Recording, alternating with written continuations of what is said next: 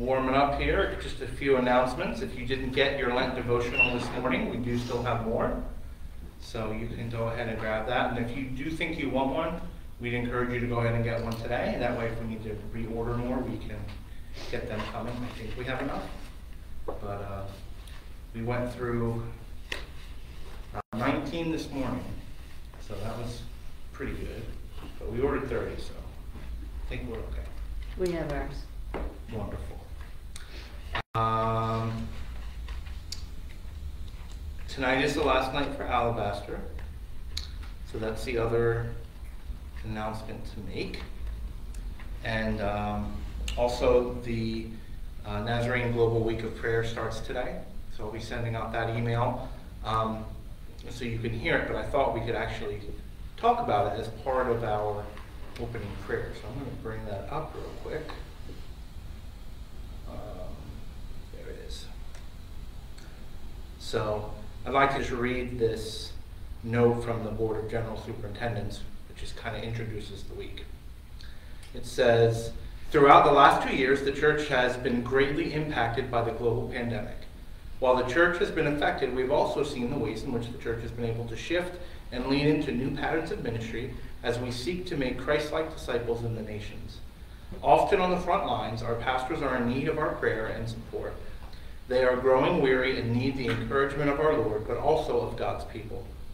Let us also remember our district superintendents, our field strategy coordinators, and our regional directors in our prayers. They are all adjusting their work to continue to be effective ministers of the gospel. Our world is in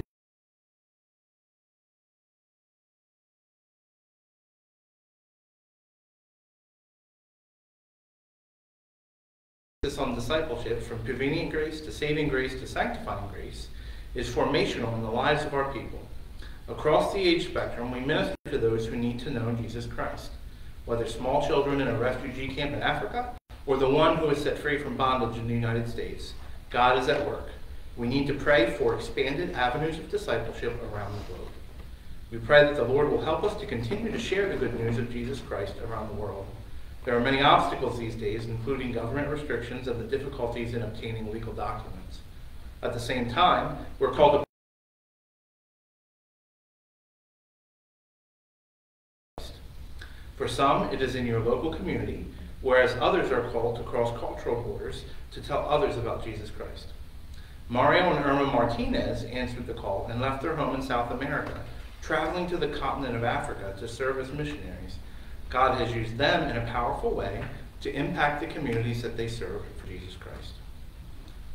So specifically today, we can pray for the pastors in our denomination, which I greatly appreciate, our district superintendents, our field strategy coordinators, and specifically this missionary couple, Mario and Irma Martinez, who are from South America and serving in Africa. And each day there will be another focus, both broad and narrow, as I believe how the pattern we're going to be following. So some topical prayers like pastors and leaders, but also specifically calling out missionaries or leaders or members of churches each day. So the Martinez family and then different leadership. As far as our circle down here in New Jersey, do we have any prayer requests?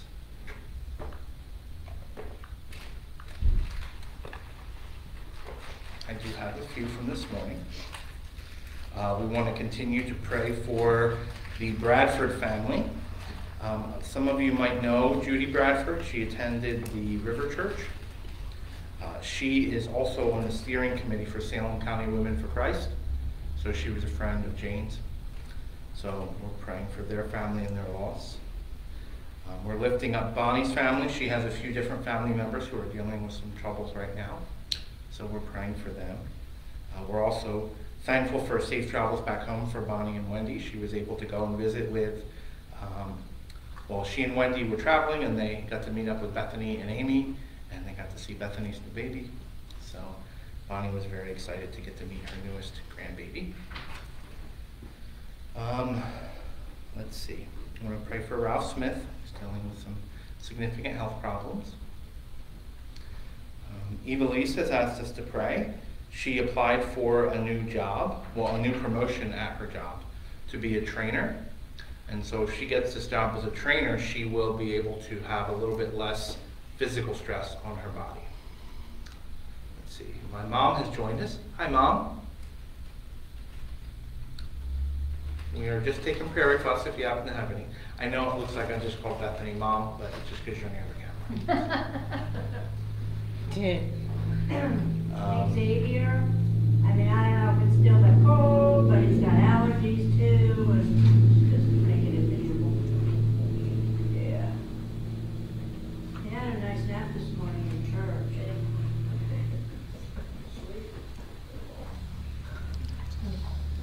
It happens sometimes. I wait till I get home and then I have a Nazarene nap. I almost had one today, but didn't quite happen. But they are nice. I have that every day. Every day? I did. Man, I can't wait. Yeah. Yeah. I just Bill keeps the fire going. I got my little blanket. You got a fire and a nap? We have a fireplace. Yeah. Oh, yeah. Well, that's nice. My husband took very good care of me while I was post-op and everything. He likes the fireplace. Amen. Amen. Yep. A couple others we want to pray for the Goslings. My sister Michelle on too. Well, hello, Michelle. It's a family reunion. We pray for the Goslings. Charles is still dealing with some health troubles. Evelise has asked us to pray for her son-in-law back in Puerto Rico, her daughter's husband. He was in a motorcycle accident this week, and he did have to have some pretty major surgery, had to have some screws and pins. So he is in quite a bit of pain. I mean, they're thankful that he made it through the accident. You know, motorcycle accidents are quite dangerous, but please pray for his recovery and for the pain he's dealing with from the surgery. Also, her grandson, who is only 1.5, he's been having fevers regularly. They think he might have an upper respiratory infection, but they're not sure. He doesn't seem to have a lot of other symptoms, but he keeps getting this fever. So please pray for her grandson. And also, her son Joseph starts his new job this week. So that's a big praise. So we had been praying. He came up and interviewed for the job at the surgical center, and he gets to start this week. So that means he is moving up here permanently now to New Jersey. So both of her sons will now be close to her. So it's a good thing. Pastor, can we keep praying for Janice? Yeah. Anyone else? I'd like to give thanks to God on Carol on my behalf, because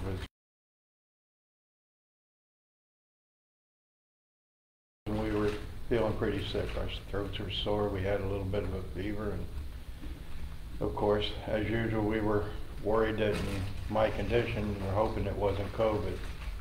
And she did one of the home tests that the government sent us, and thank God it was negative. So we prayed that God would help us get through the agonizing symptoms and the cold, sore throat and the cold and all that. And 2-3 days we were feeling much, much better. And I want to give praise to God for looking out after us. Amen. It's one of those times negative results are for celebration, right? Definitely. Yeah. We had a lot of things to do with the pantry. Yeah. Well, hello, Jane. Which reminds me we need to keep praying for Edgar's grandson, Dylan. Dylan, right? I have it written down here somewhere.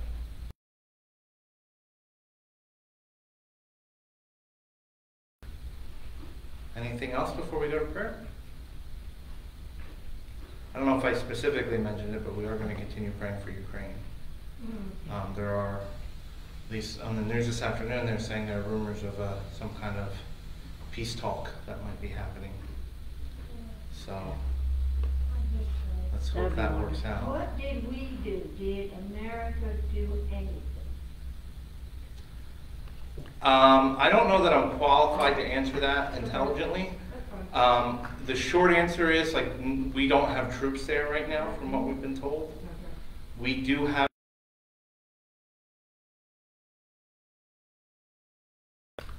As far as I know, we and other NATO countries are sending military aid as far as weapons and things like that. But I don't believe we have any troops on the ground, if that's what you mean. And Our troops are just over there to support the NATO nations.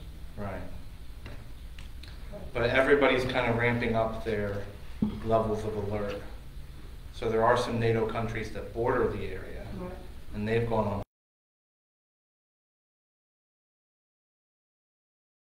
getting their hackles up. So we need to get this settled down before it gets any worse. When you start dealing with countries with nuclear weapons, you don't want anybody having a temper tantrum. Yes.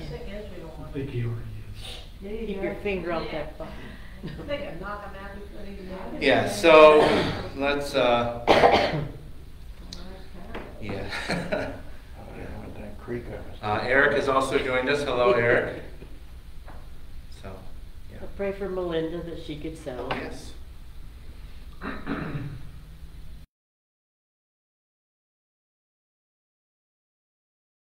Yeah. Yeah.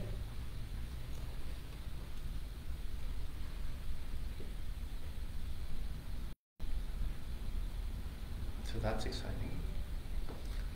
Sasha has a new friend. Let's pray together. Father God, we lift up our world today. Just looking at things that are happening all over the place, it reminds me that we just have so very little control over things. But Father, it also reminds me of where our hope lies, where our trust lies. That we never can trust in powers of this world to bring about peace. That we need your will to be done and your spirit to be poured out. And Father, I've been thinking a lot about the Lord's Prayer lately, about your kingdom come, your will be done on earth as it is in heaven. Father, that's our prayer, that your kingdom would come and your will be done on earth as it is in heaven.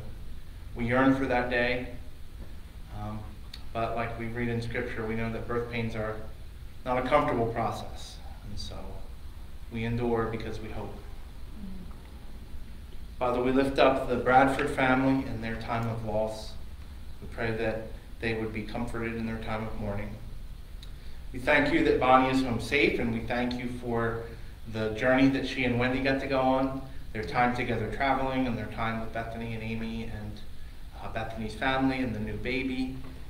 Father,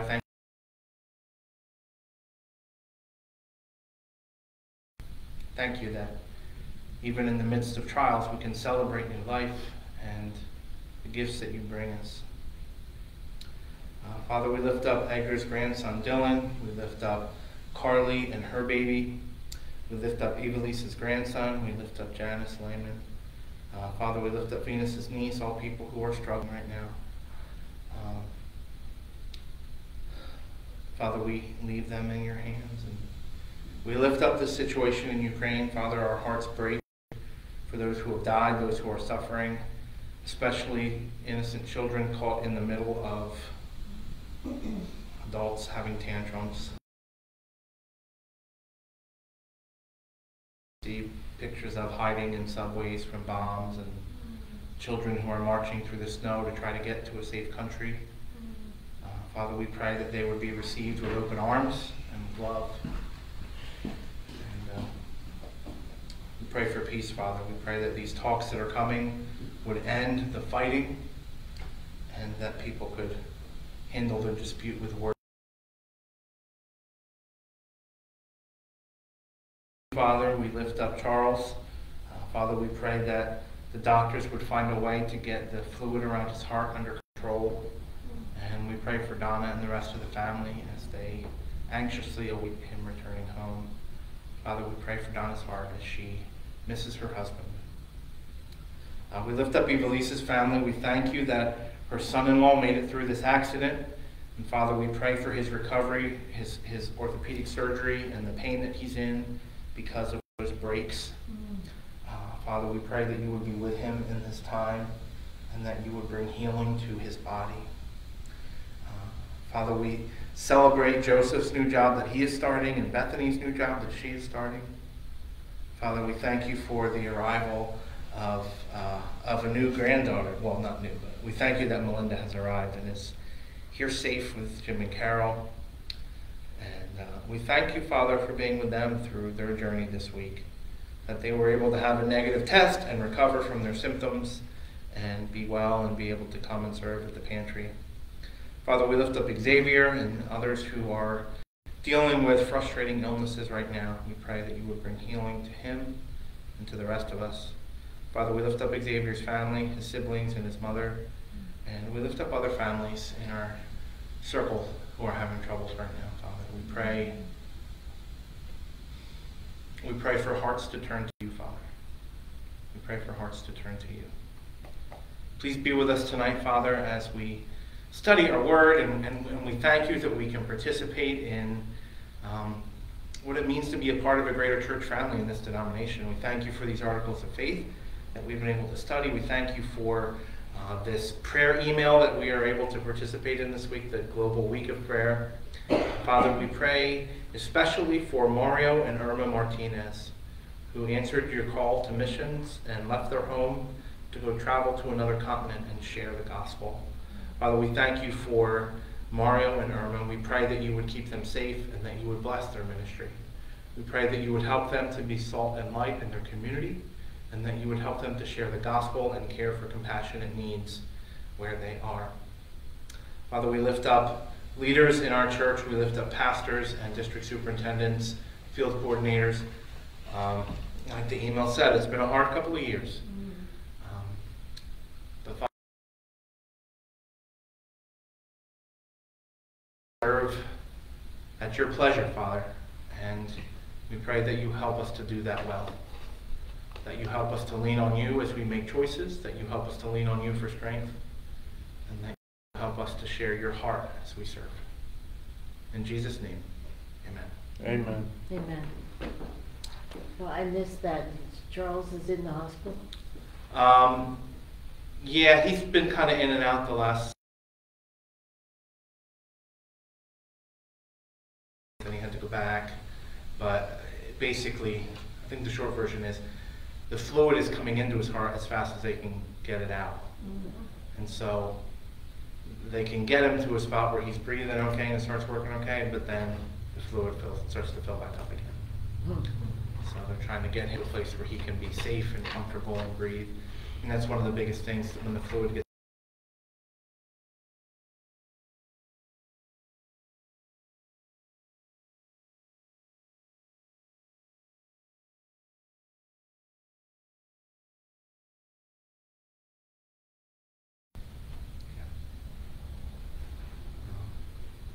I think I said hello to Eric, but if I didn't, hello Eric. So we have Eric and Jane and Michelle and Diane on with us. So I guess we can get into our study now. Last week we finished our discussion on baptism, and this week we are discussing the sacrament of the Lord's Supper. Now, pop quiz for those who were here last week. Why are these two the sacraments that we celebrate in the Church of Nazarene? For everyone. Yes, they're for everyone, and they are commanded. Right? These are two sacraments that Jesus told us to celebrate.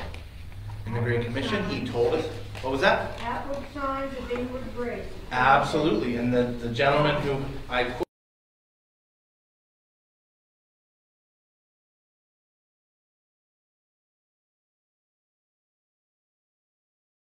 who said it first. I've heard it quoted by many a preacher and teacher.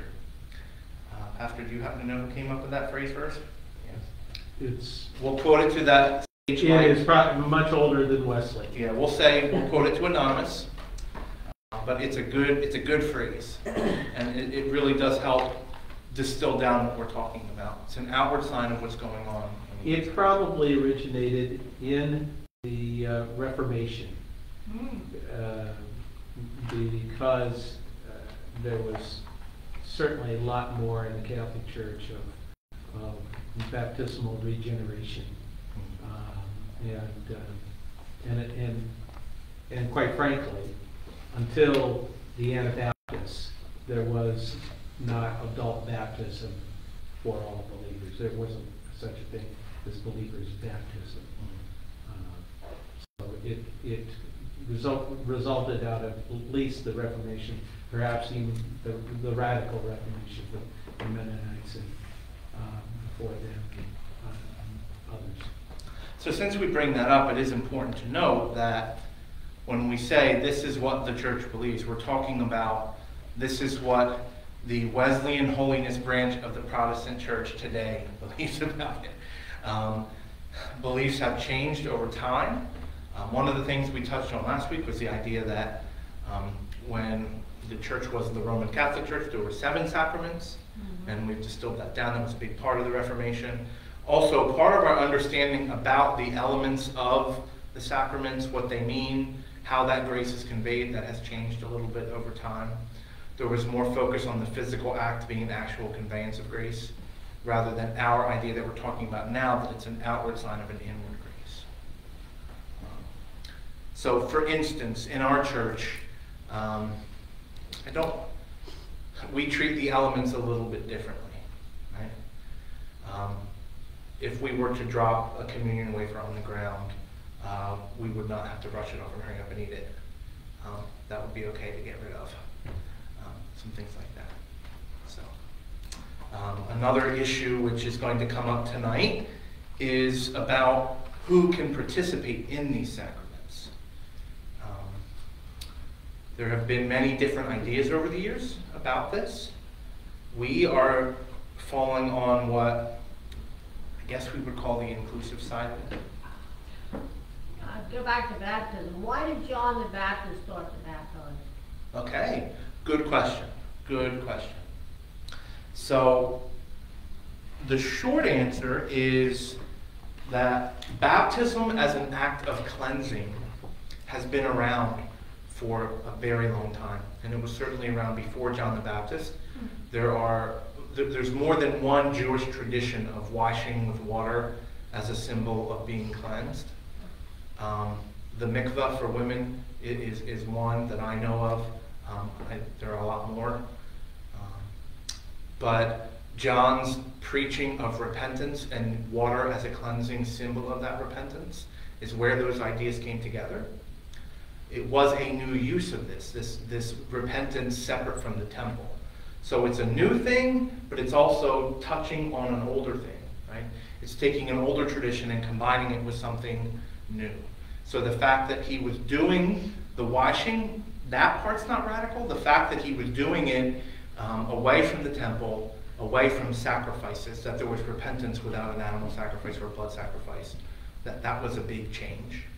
But we see even in the words of John the Baptist that he talks about baptizing with water, and he says one will come after him who will baptize with the Holy Spirit and with fire. And so that's kind of the idea, right? That the actual water, that's not the powerful part or the important part, it's the Holy Spirit, right? And that's part of what we're praying for. Also, one of the important aspects of that kind of baptism is that it's public, right? So, especially in the Protestant church today, we recognize baptism as part of an initiation, as part of a public inclusion, a public statement.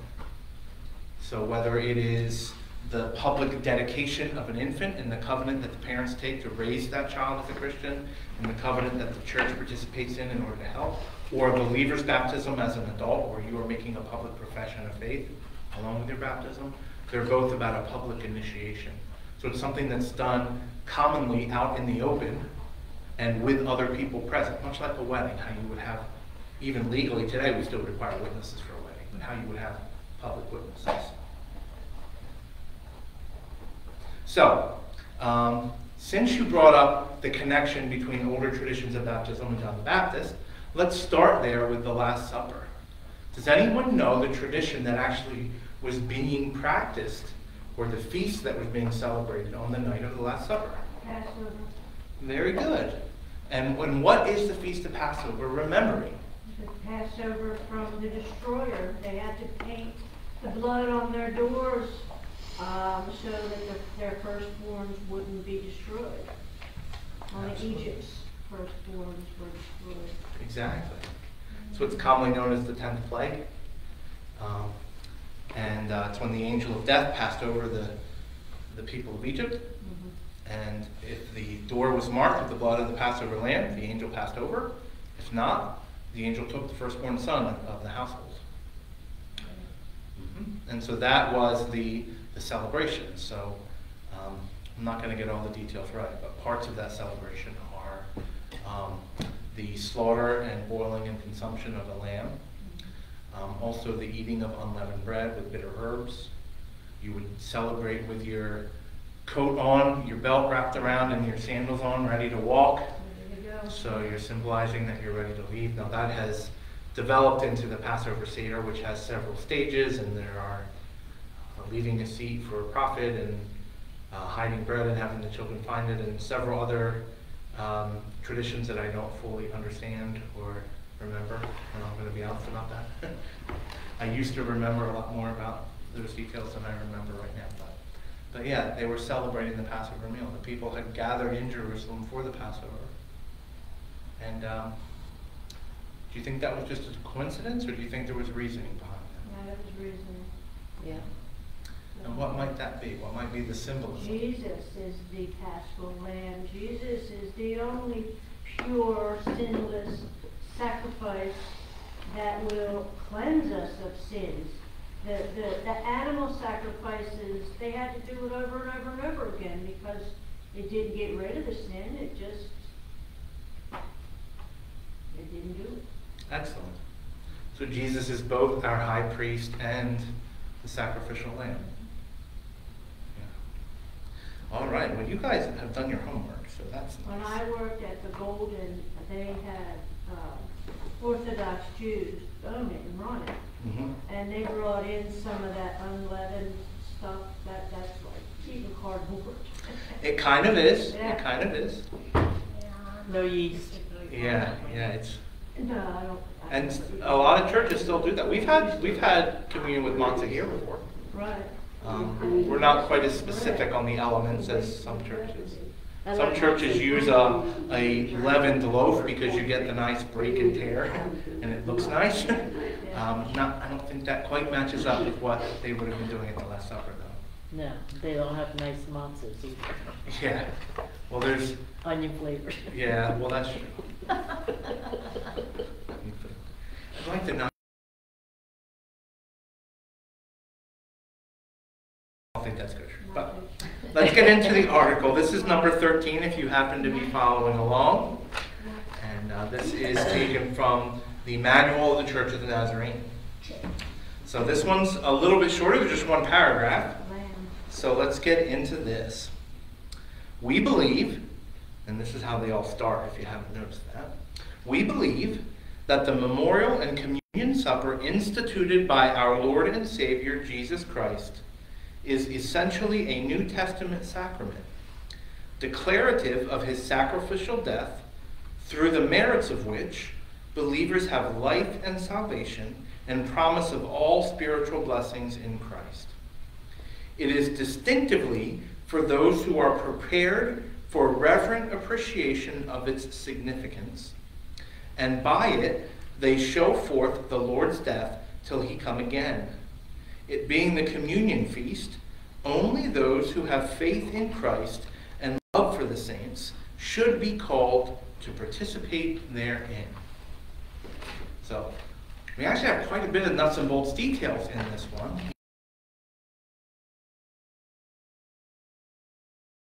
We believe that the memorial and communion supper instituted by our Lord and Savior Jesus Christ. Let's start there.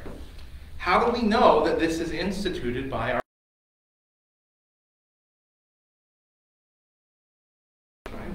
When he celebrated that Last Supper, when he broke the bread, when he shared the cup, he said, "Do this in remembrance of me." And we'll read that scripture in just a minute. So it was instituted by Jesus, and it is a New Testament sacrament. It is a holy act. Now, what does it mean? The next word is declarative. What does it mean for an action to be declarative? What does it mean to declare something? Say it To out loud. state something as a fact. Right, so I wear a wedding ring. What is that declarative of? That you're married. That I'm married. Right. So, what is the communion supper declarative of? The death of Jesus. Yeah, and that's the first phrase that's repeated. That is declarative of his sacrificial death. That the blood and the bread, or the body broken, represent his death, okay? But thankfully, it doesn't just symbolize that, right?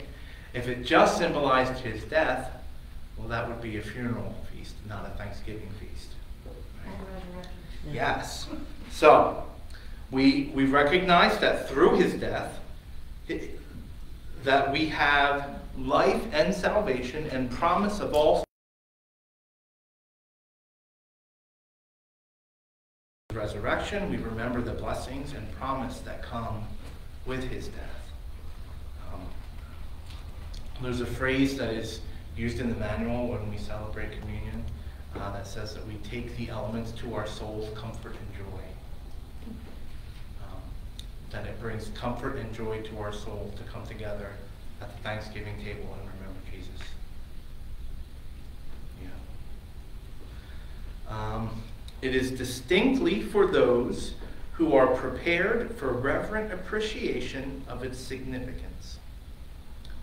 So what is reverent appreciation? What do you think that means? Non-frivolous. Not frivolous. Perfect. Yeah. So what would it mean for me to come to communion prepared for reverent appreciation of its significance?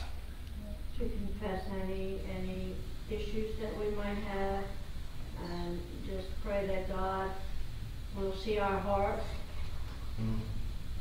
The preparation of our heart, yeah. Yeah, the term appreciation, obviously all these words, they very carefully choose, with all kinds of meanings. And when you think about it, well, when you appreciate something of value, you are looking at it with knowledge and with a conscious valuing of that object. You talk about appreciation of various goods, the appreciation of your house. Hopefully it is appreciating and not depreciating. It has value. It has value and it's growing in value. And there's an appreciation of that. That it has value and grows in value. I think the word is chosen because it's together with reverence, like Bethany said, but the appreciation part of it is the consciousness of what Christ did for you, versus what our Catholic and what our Lutheran friends might say to us, that this is we're appreciating the elements. We're not appreciating the elements. We're appreciating what the elements symbolize. Right. So we're not thankful for the juice and the wafer. The power is not in the juice and the wafer. We're thankful for Jesus Christ, and the power is in his blood. And respect. So yeah, reverence also symbolizes respect. So understanding, respect, like Darlene mentioned, where our heart is, and we'll get to this well, let me just read it and we'll talk about this all together. That it is for those who have faith in Christ and love for the saints. So, should a person who does not believe Jesus Christ is Lord participate in communion? No. No. Should a person who does not know what communion is participate in communion? No. No. Should a person who has sin or hatred in their heart for another brother or sister, should they participate in communion? Definitely no. No. So this is one of those times where we can talk about the negative to understand the positive.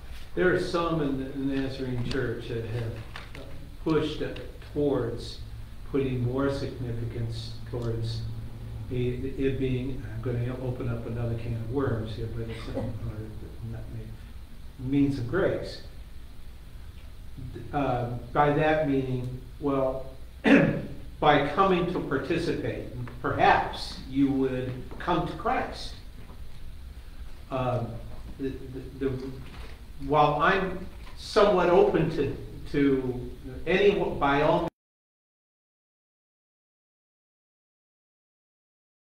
there is too much of a danger with this that is so wrapped up in intention that too many falsehoods about it otherwise. It is not a magic pill. No. And it doesn't, but when you come and take a maybe this becomes your first act. And I'm open to that. Yeah, So when, sorry. if everybody does it, you risk it becoming meaningless. So, We shouldn't be dropping it from airplanes and hoping it touches you and saves you. yeah, because like, it becomes just lip service. Okay, yeah, I did this is what I was supposed to do, instead of, okay, I understand that this is, the body of Christ and this is his blood. This is what they symbolize. Can you, when I'm holding these, I visualize what it would have been like standing in front of the cross. That's what I do. And I'm like, I hold them and I'm looking at it, it's like, what would it have been like if I was the disciples or Mary and he's right there, really not me just visualizing him, but he's really there. How would I feel in that moment knowing what he did for me? I think you could call that reverence. Yeah. Yeah. I think we've gotten a little lax in who we serve communion to. Because I think we're afraid we're going to embarrass somebody. You're sitting in the road with a whole bunch of people, and then, they say, your heart should be right, and the stipulations that are in the Bible for this, and then you have people on your pew that don't take communion, then, And what about like my grandchildren taking it? Is that not, they shouldn't? Or? Well, let's get in, let's go down this path. So we're going to start bigger and we'll zoom in on the kid issue. So when we talked about Article 10 about sanctification, there was a word that was used there, subsequent, right? That sanctification could only occur subsequent to regeneration. You have to be born again before you can be sanctified, to use looser terms there. So I would argue that celebrating the Lord's Supper is something that would also need to be subsequent to regeneration. That Amen. you should not take the elements and then give your life to Christ. But you can give your life to Christ with the elements in your hand and immediately take them. Amen. That, right? Yeah, So- so you're preparing yourself. Right. So you should have given your heart to Christ. You should believe in Jesus before you take them. Yes. Now, the level of understanding, that's an interesting topic, right? I'm ordained. Do I fully understand communion? No. I don't fully understand the mysteries of this act. I've learned a lot about them. I know a lot more about it than I used to. But, so what level of understanding is required for this? When we talk about someone being saved, we brought up that idea of the age of accountability. Okay? So that there is a time when we did not understand what sin was, and there was a time when we did understand what sin is. I would say that's also a good marker for talking about communion. If a person can't understand that Jesus died for them, it's questioning whether this is something that they should participate in. Yeah, I'd go even a step further.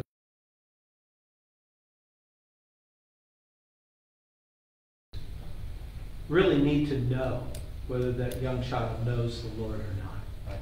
And I think that's where I go with this too. And I want to, if I could add one more thing to that, because there's a trouble in a lot of it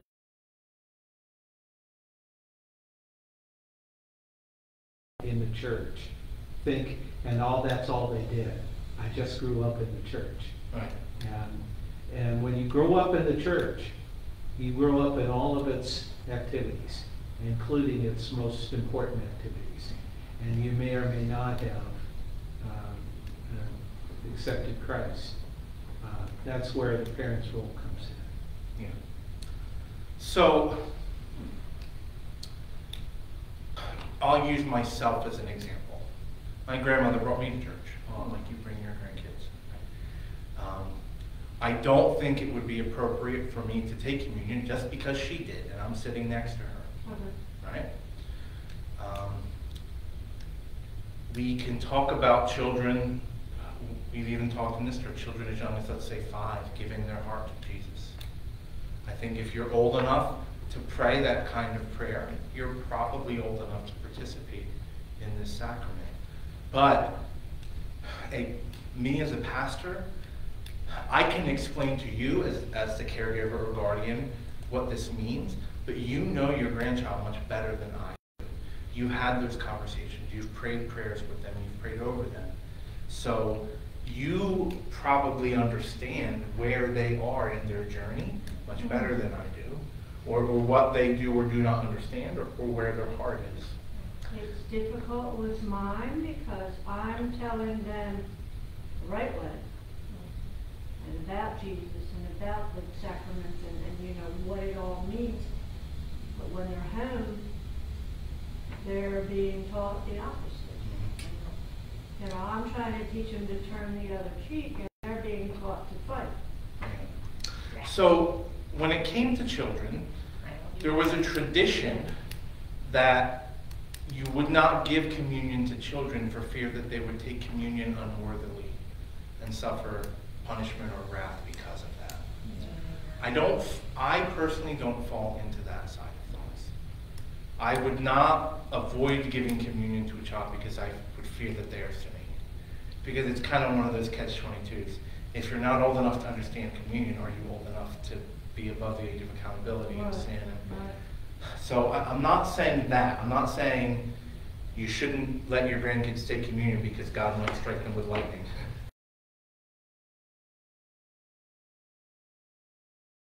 So much like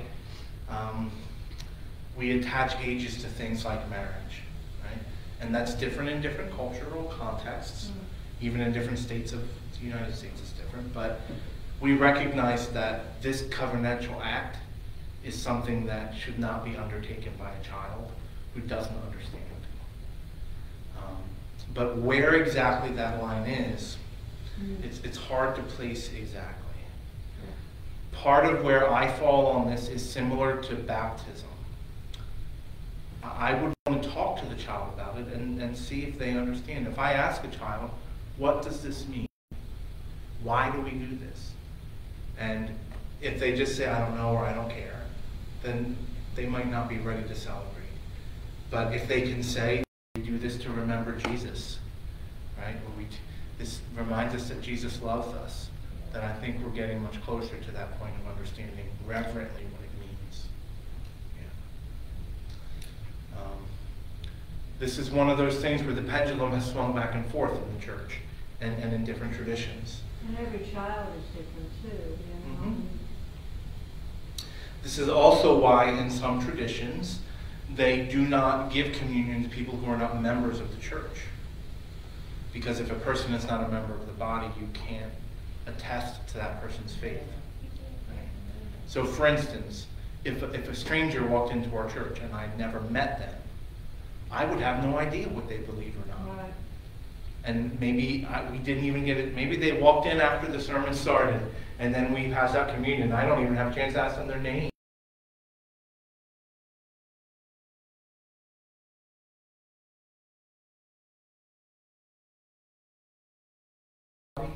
You shouldn't participate in this. Also, there have been times in history when a sacrament like communion was weaponized, where it was intentionally withheld for not Christ-like reasons, sometimes for political reasons. And we don't fall on those extremes. In the Church of the Nazarene,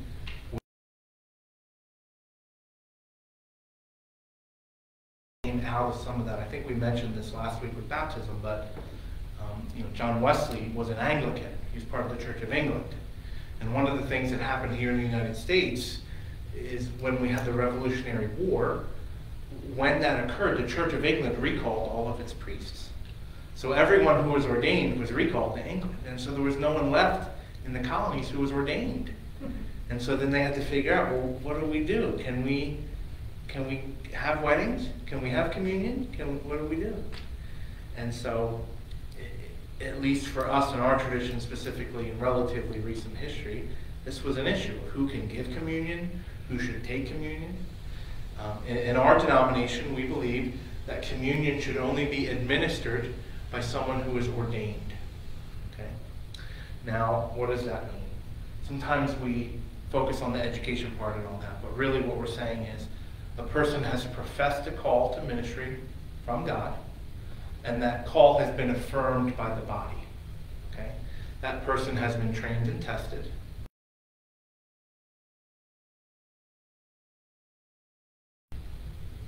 This is kind of an important step in a person's life.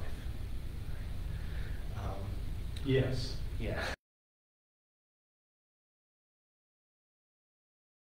When It's something we frame and look and treat with. I know that some people are flippant and disrespectful about ordination. You know, you can go get ordained on the internet. Mm-hmm. But we in the Church of the Nazarene are pretty serious about ordination. It is a years-long process. You cannot do it in less than years. And I don't just mean your education. I mean, you have to serve as a locally licensed minister before you can get a district license, and you have to hold that district license at least 2 years before you can be up for ordination. So you have to serve in the body for years. You have to be examined by your peers.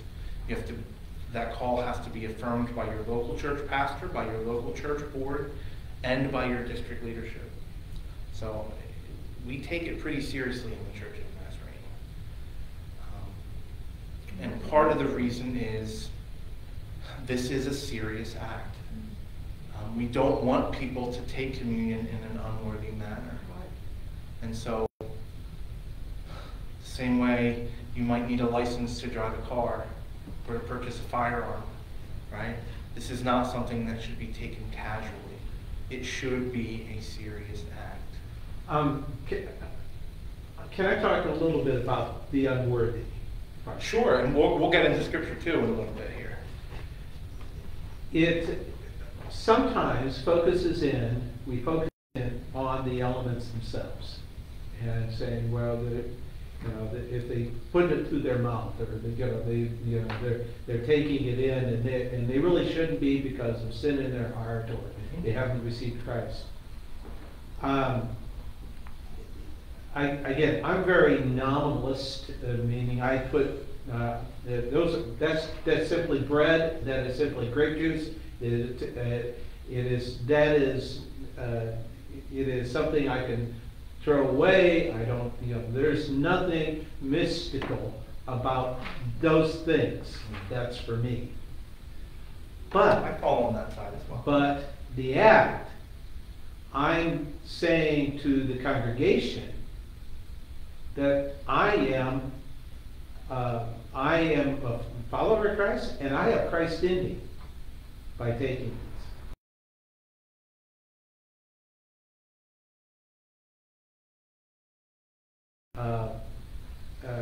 I'm not in practicing sin.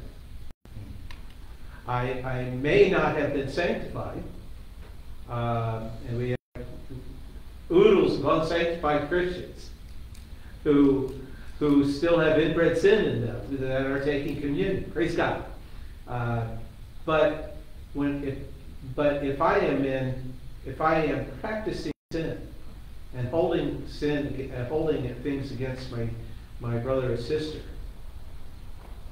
and I'm taking this in, I am lying before the congregation, and that is so serious that the one example we have of people lying before the congregation didn't make it out the door. Yeah. And I think that's a really good way to frame it, the idea of lying. The way this article in the slides, it talks about love for the saints. Right? So if I have hatred in my heart, then by taking in the elements and saying that I am one with Christ,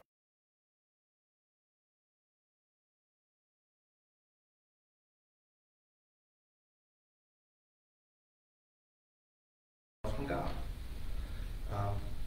because this is a public communal act, we are getting into that question of bearing false witness, right? So the real Old Testament version of that, right? It's not just to lie, it's to bear false witness or bear false testimony. So to stand before the church and partake of these elements and say that I am one with Christ, when I know in my heart that there is sin and I am not one with Christ, that is bearing false witness. So to get into the nominalism statement just a little bit, we're Sorry talking... for bringing it up. No, it's a good point. I was going to mention transubstantiation anyway. The spectrum was kind of from transubstantiation over to nominalism. What is Right. That, For a substance to change into something else. oh, No. So the idea being that when you take in the elements, they actually become flesh and blood in your body. Okay?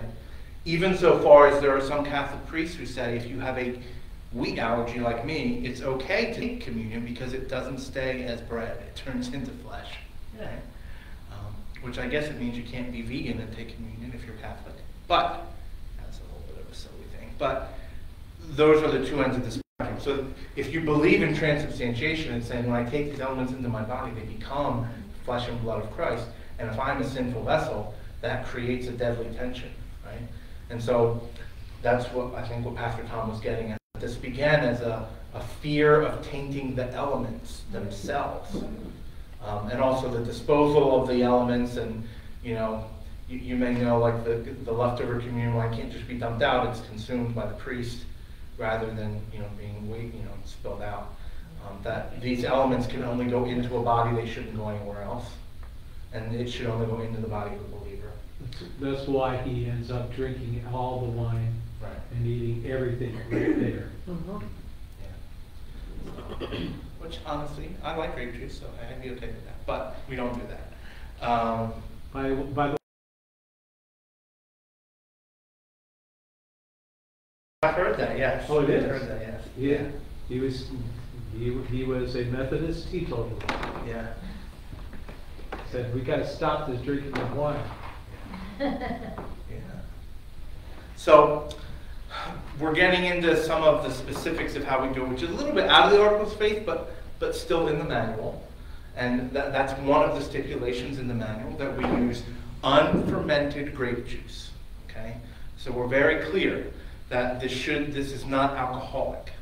Okay? When you're on the nominalist side and you're saying we're not talking about holy elements, the actual elements aren't quite as important. If we used cran grape instead of Welch's grape, it would still be okay.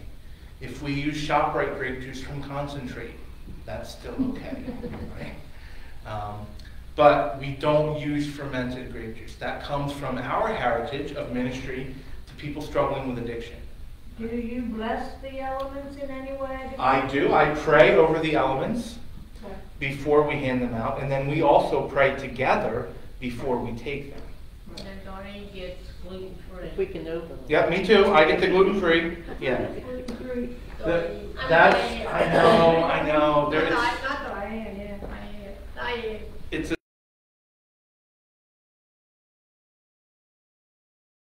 and this whole idea of the stamped styrofoam wafer that has become the norm. I don't know. Give me a piece of bread. I like, back before the Rona hit,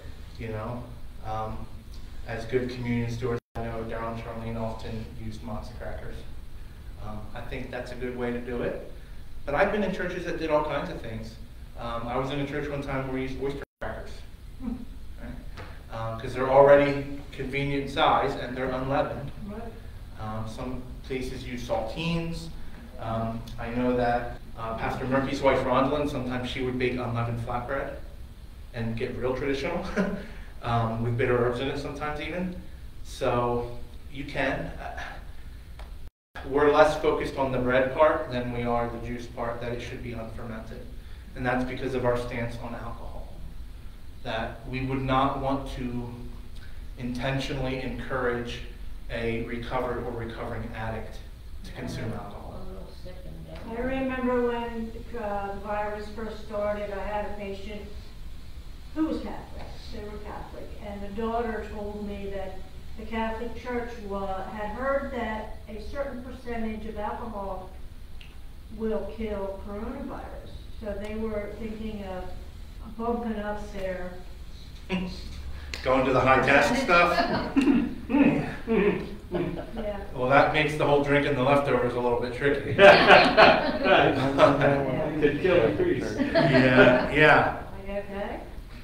Yeah. And they do communion every day, so you know. Anyway. Yeah, I had an instance since I've been here. Normally, I know these things going into the churches. I wasn't as familiar with Orthodox Presbyterians, and that particular denomination of Presbyterians. No, I think a number. I think all of them do. But they're very evangelical, very conservative in their theology. In fact, one of the original fundamentalist denominations out of Westminster, the seminary.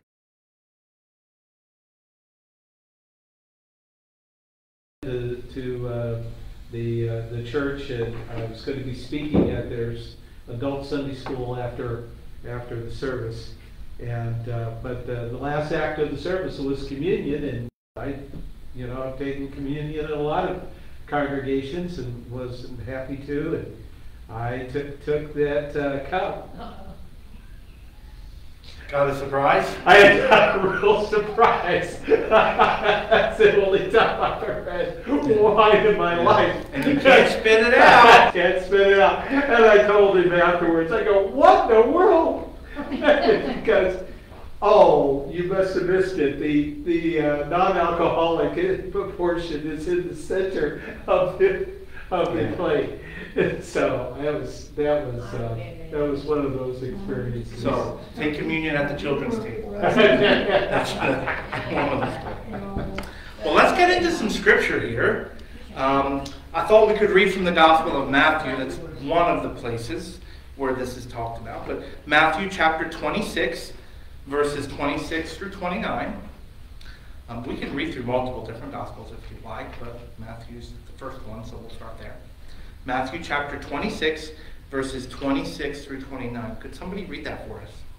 I got it. Thank you. While they were eating, Jesus took a loaf of bread, and after blessing it, he broke it, gave it to the disciples, and said, "Take, eat, this is my body." Then he took a cup, and after giving thanks, he gave it to them, saying, "Drink from it, all of you, for this is my blood of the new covenant, which is poured out for many for the forgiveness of sins. I tell you, I will never again drink of this fruit of the vine until that day when I drink it new with you in my Father's kingdom." Amen. Amen. New wine. So there's a longer portion there that there's more conversation, but that's the Last Supper. The breaking of bread and the drinking of the cup.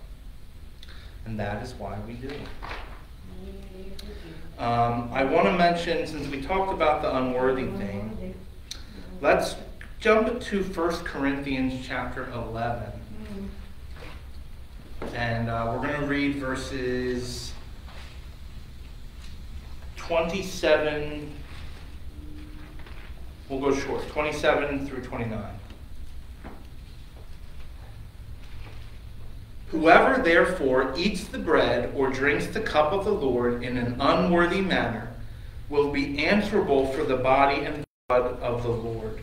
Examine yourselves, and only then eat of the bread and drink of the cup. For all who eat and drink without discerning the body, eat and drink judgment against themselves.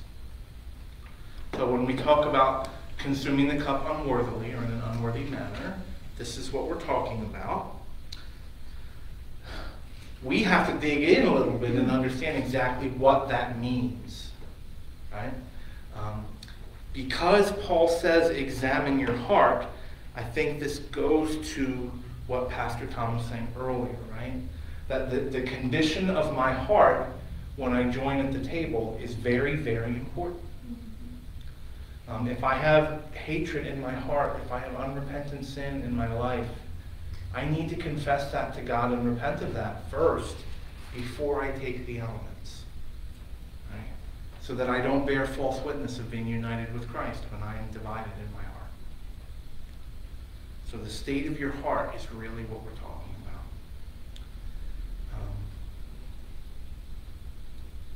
Yeah. I don't mean that your emotions have to be wonderful. I've taken communion when in mourning before, even though it is a Thanksgiving feast. But our heart has to be in the right place. This is not meant to scare you. This is not meant to make you afraid of communion. But it's to help us to understand the significance of what we do, that there is a reverence to it. Right? We don't do this flippantly or disrespectfully. No, you need to prepare yourself before you take of the elements. So different pastors do it different ways, but I always ask people to pray. I pray over the congregation, and I always ask the congregation to pray before we take the elements. Because It's important to me that we're not afraid of the elements. We're not afraid of communion. It is a time of rejoicing. It's a time of seriousness, but it's a time of rejoicing.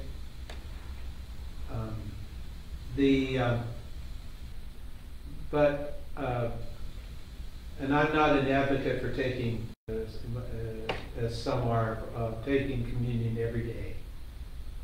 I see no reason for that, and I think it's a practice of the body, not of individuals. First and foremost. do we understand what he's meaning by that?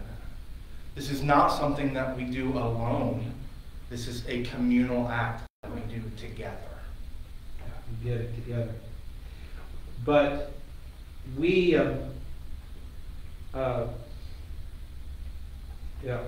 just as you add the nativity before the cross for that length of time, understanding of why Jesus came to be born. He was born to die. That is something that we should at all times be thinking about. We should have it before our face at all.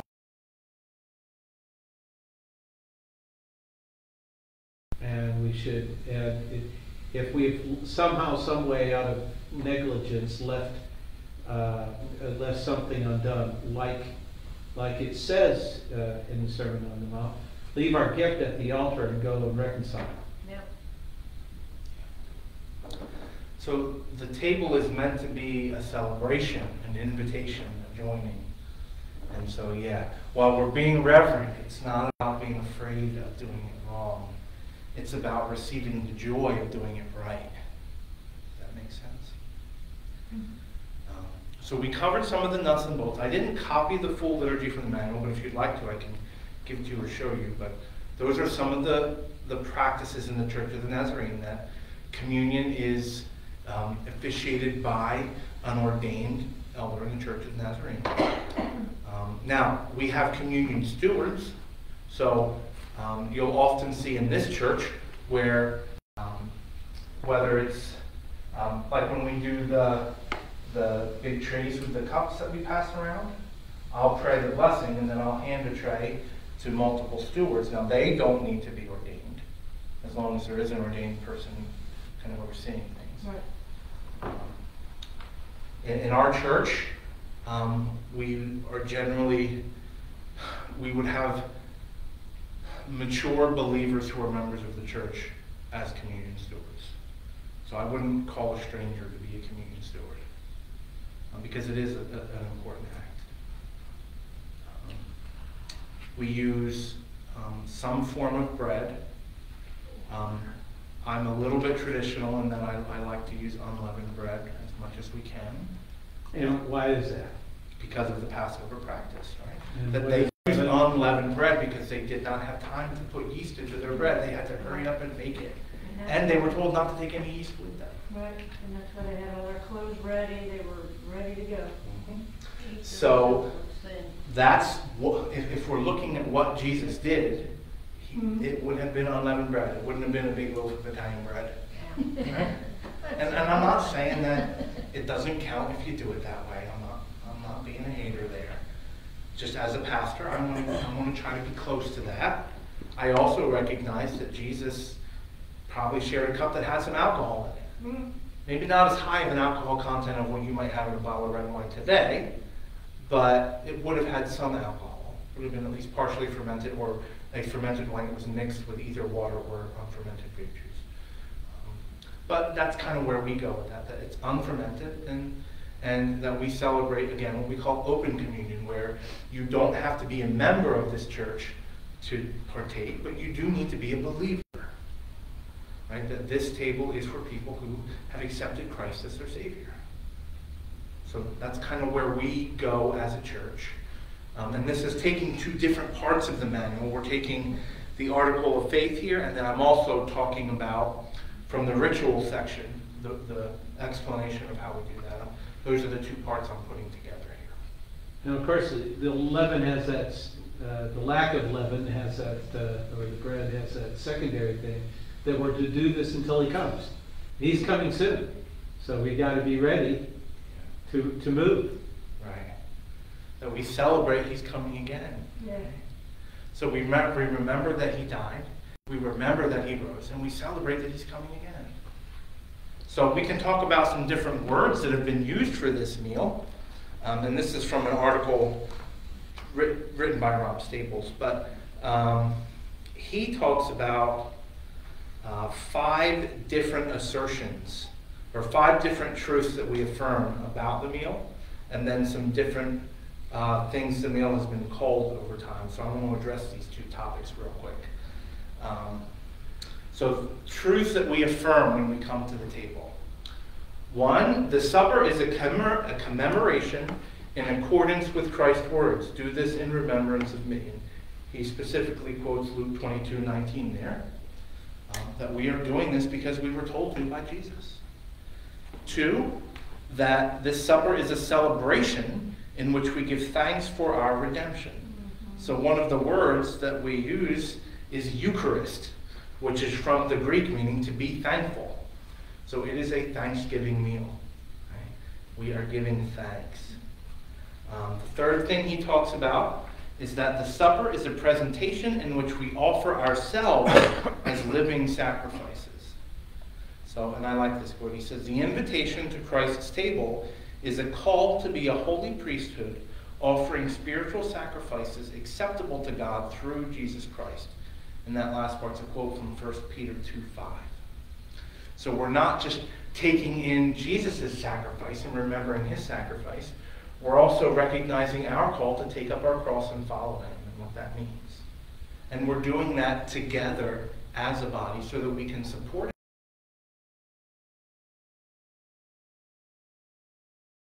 4, the Eucharist is a participation in the blood and body of Jesus Christ.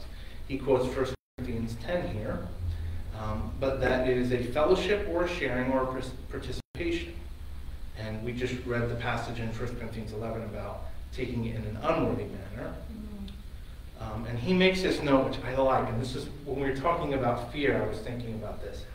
He says, in honesty, no one is ever really worthy to be invited to Christ's table, right? As a human being, none of us are worthy, but it's by God's grace that we are invited. So amen to that. And he says, his definition is, to eat unworthily is to eat without recognizing the truth of Christ. Right. To deny Christ as you take. I think that's a good working definition of it. And he says that 5, which we were just mentioning, that when we partake of this supper, it's a means of anticipation as we look forward to the end of the age.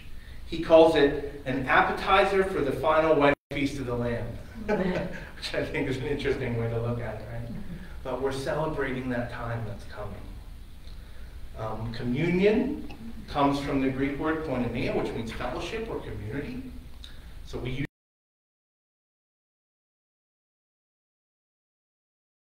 know if we look at some history of the early church, like for instance some of what Paul writes about in his letters to the Corinthians, they would have basically a potluck as their communion. Right? So they would bring food together and they would all eat a meal together as their Thanksgiving dinner. And part of their issue of being unworthy is that some people were hurrying up and getting there and eating all the good food before everybody could get there. They were hurry up and guzzling the wine and getting drunk. The rich people were eating all the good stuff and not sharing with the poor people, that kind of stuff, which I think is unworthy, right? It's not in a loving manner. Right? So the communal aspect of this is very important. He has a little bit of a Q&A, which we covered some of this already, but we covered the different terms: Lord's Supper, Lord's Table, Communion, Eucharist, Communion, Koinonia, we talked about that. Who is qualified to administer the Lord's Supper? Ordained elders and deacons are, I think I may have said only, I think I said elders when I quoted before, but ordained deacons are also allowed. And that's a denominational thing that's in our manual. That's not a scriptural thing. Who may participate? And I'll quote him here. Some churches practice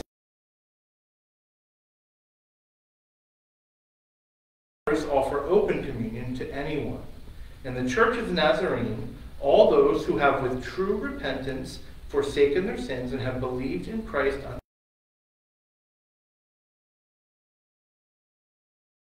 Quote from section 802 of the manual, which is what I read from when I hold the little black book, when I read up front. This is part of what I quote. And then the question of what do we believe about the elements? We do not believe in a supernatural transubstantiation, that the juice is turned into blood or the wafer is turned into flesh. We are, as Pastor Tom mentioned, nominalists, that we believe that the juice is juice and the bread is bread, but it's God's grace that's important. There's a question of how the elements may be presented, and there's this note here that we use unfermented grape juice, and we're encouraged to use unleavened bread or wafers. The cup may be individual or common, and distribution may be from a central or multiple locations, or passed for eating and drinking in unison as a congregation. When we do a common cup, we usually don't drink from the cup. We usually, we practice a form of communion called intinction, where you dunk it, right, and no double dipping. Yeah. And that's the thing, don't go too deep. Your fingers don't need to go in the cup. Let's just put that out there. So, you're not... There's no extra blessing. Yeah, the volume of juice is not as important. And then the last question, which Pastor Tom kind of touched on, how often should it be observed? Well, the Bible doesn't really tell us about frequency, okay? Up until the 16th century, it was common in the church to celebrate communion weekly. Since the Reformation, there has been no universal pattern of frequency among Protestant churches. So some Protestant churches do celebrate communion every single week. Some Protestant churches stretch it out and may only do it at times like Easter and Christmas. Some Protestant churches, like in the Salvation Army, actually don't celebrate communion. So there are some differences of opinion. We celebrate it roughly once a month. I tend to skew that a little bit to match up with some holy days sometimes. So we would often celebrate on the first of the month. I plan on serving communion at our Ash Wednesday service, which is March 2nd. So it's not the first Sunday of the month, it's Ash Wednesday. We also had communion, for instance, at our Christmas Eve service. Good Friday? Good Friday, well,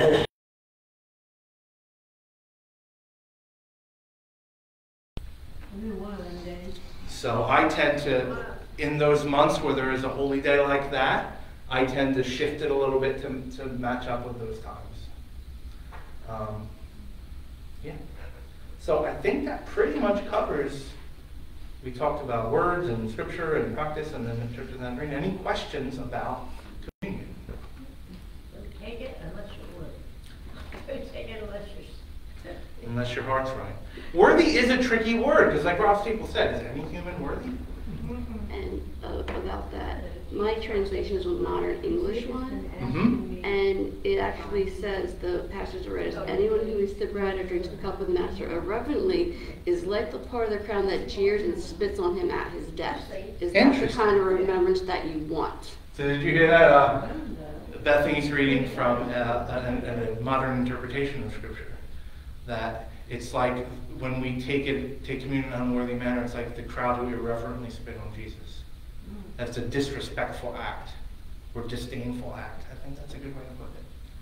Yeah, irreverent, disrespectful, disdainful, mocking. Yeah, it should be done respectfully. Yeah. And we do have funny things that happen with communion. I was helping serve communion in another church. I got called up to help, and they were using a giant loaf of bread. And a little boy came up, and he took a chunk of bread about the size of a baseball, right? And he dunked the whole thing into the cup, pulls it out, sticks out his tongue, touches it, says, "I don't like grape juice," and handed it to me.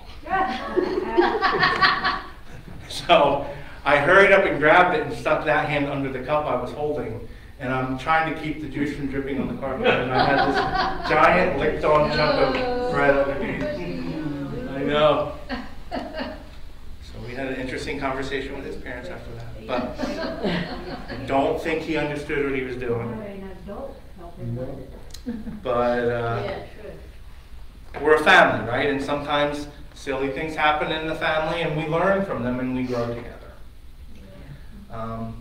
Advice that was given to me by one of my mentors, Jonathan Murky, was, he said, "I would rather give grace where it's not deserved than withhold grace when it should be given." So he errs on the side of offering communion if a person says that their heart's right. So we take a person's word for it. If you tell me you believe, I accept your word, and that's between you and God. When I would ask my Sunday school class, "Have you done anything bad this week?" And the kids are like, Of course. You couldn't think of a thing they did. You know, we wanted to ask Jesus to forgive them, and they volunteered a thing. Their halos. Yeah, and I don't, this, I mean, I try to be non-confrontational in these things. If a parent brought a child up and I wasn't sure if they were worthy, I wouldn't pick a fight in the middle of the aisle. No. Right? I might have a conversation with that parent afterwards and talk about what we might do the next time. Right.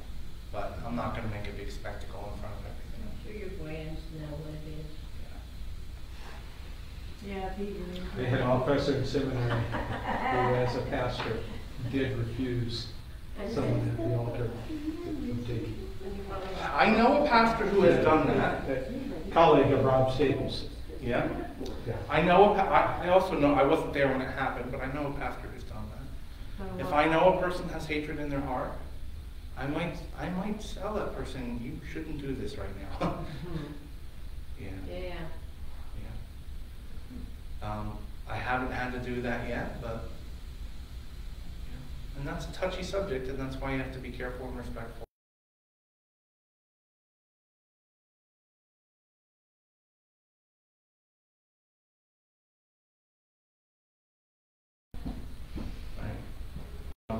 Saving face is not our goal in worship, right?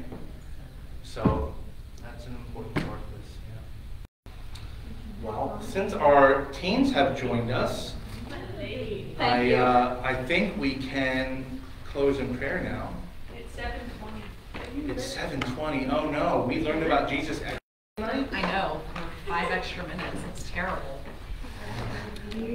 Everything's been late.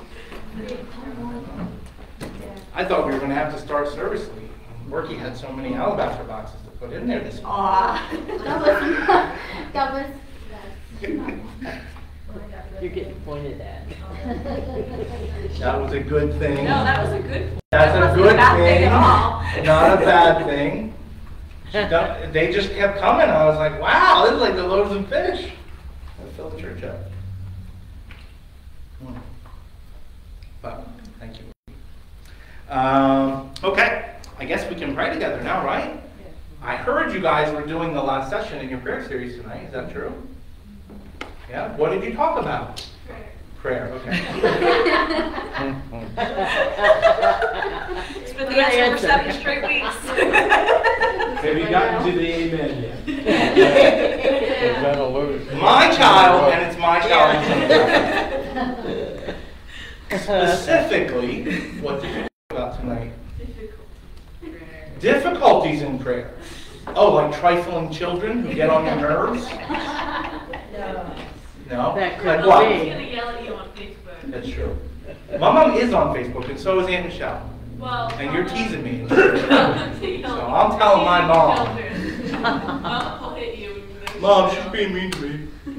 Anyway. So difficulties in prayer, what do you mean? Go ahead, Josiah.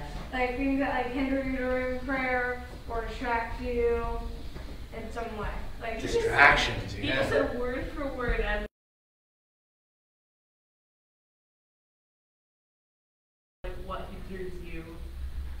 Word for word. Is one of them was distractions. I No, thought another one is pepper.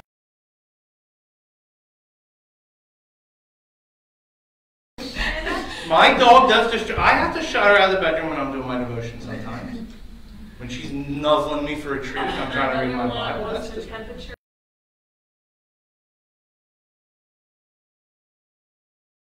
a distraction, yeah. So, if somebody likes to turn up the thermostat because they're cold, but she doesn't realize it affects other people's bedrooms. Like I say, if mom was not happy, nobody did. Thank you. I grew up without heat in my bedroom. Mom, I love you.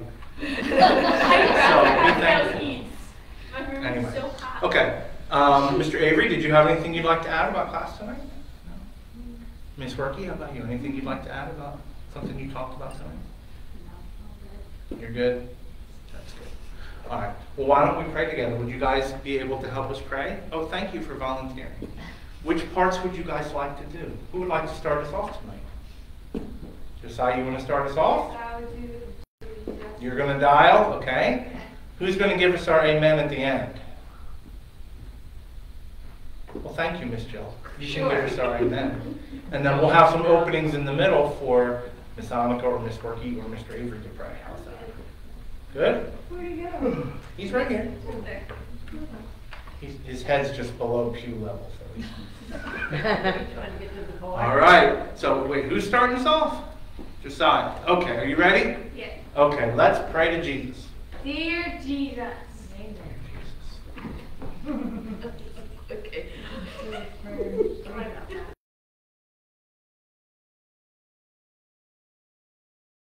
Thank you for this wonderful thing that you've given us, salvation. We are very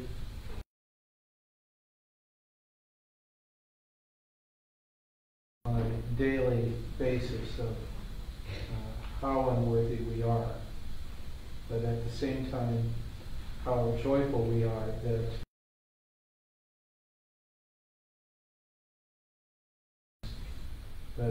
Jesus, you call them brothers, and you call us brothers and sisters. And we're grateful that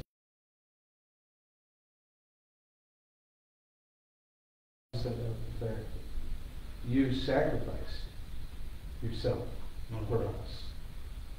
And it was terrible. We're reminded that even tonight there are those who are perhaps sacrificing themselves, maybe laying down in front of tanks. And there are Christians that are putting their bodies over little children as bombs drop, protecting orphans. There are Jewish people and other people who need to know who you are, that are fearing for their lives as well. We pray that you would be with our brothers and sisters in Ukraine, that you would help them to stand. We don't know how to pray for them precisely, but we do pray that you would help them to stand in this time of trial. And we pray that there would be brothers and sisters in Russia who would also stand, and that evil might not have any sway at all, and especially not in the church. Pray that you would protect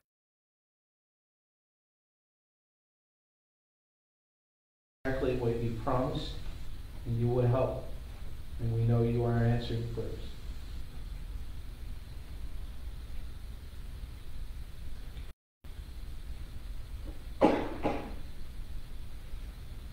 Father, thank you for inviting us to this table. Thank you for loving us and for forgiving us. Thank you for adopting us as your children. That word, Father, thank you, it doesn't do justice, but we thank you. We live because of you. We are saved because of you. We have hope because of you. Thank you. Thank you for the people who shared the gospel with us and helped us to come to know you. And thank you for the opportunity to invite others into your family. Father, thank you for being present with us. And thank you for the sacrament of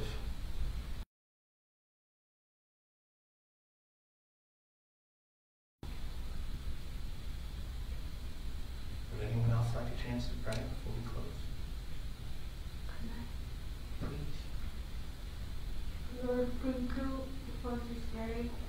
Lord, says that you, when you were praying in the Garden of Gethsemane, I cannot imagine like how burden, sorrow, and trouble that you were to take all of the sin of this world. I can imagine how terrible that you have felt in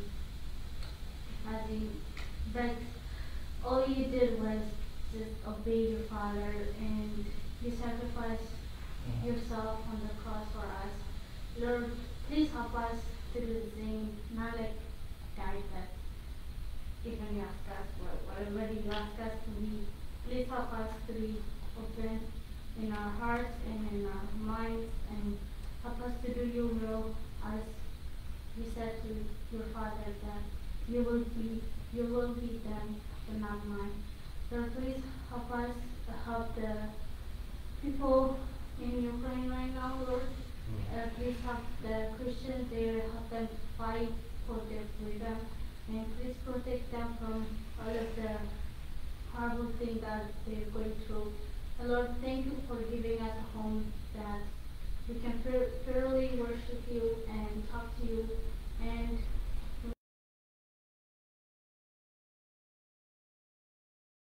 us the chance that to be your family.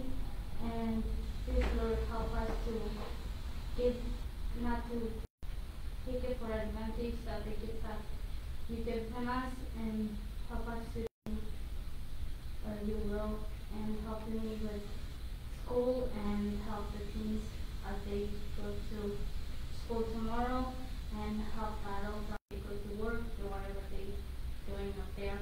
And please be with the sick and help them to recover well, and please heal my mom and from her dizziness, and please help her to have a good night today, and help her to have a fresh day tomorrow. And then I must pray. Would anyone else like to pray before we finish?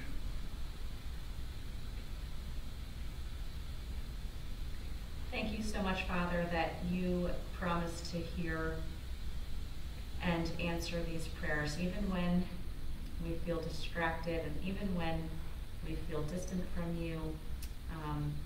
All of the things that the youth talked about tonight,